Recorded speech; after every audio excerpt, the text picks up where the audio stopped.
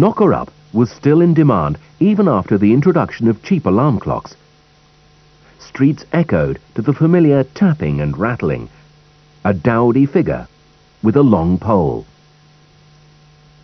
Originally employed by private firms as night watchmen, they could do as many as 50 calls each morning for 1 penny a visit. Come on, don't lie in the bed all day. Come on. In 1932, we take a look at the annual Hospital Carnival. It was organised to raise money for the local hospital. There was, of course, no national health service in those days. Everyone was encouraged to take part in any style of dress and travel on any form of transport. Many caricatured famous people.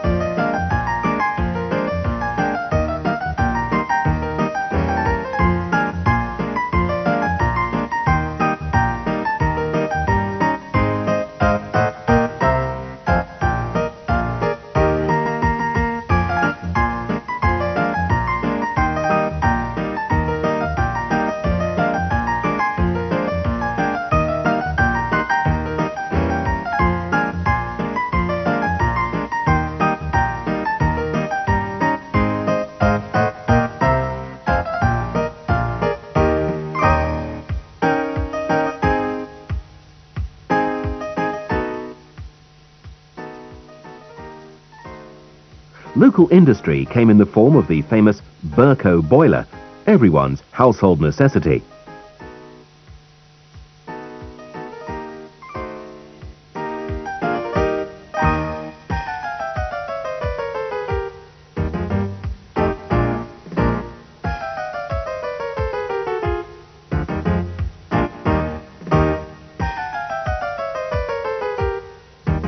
Bobby Hayworth, Burnley's last cabbie, carried the mayor, Councillor Robin Place, and his mayoress.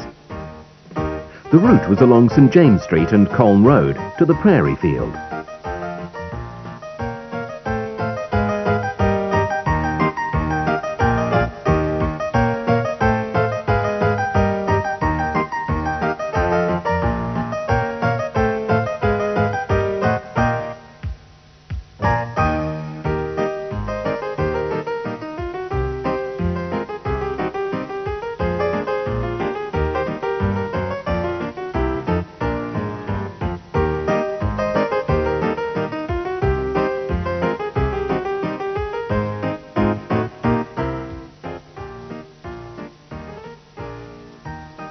"1932 was still a time of economic depression, with many out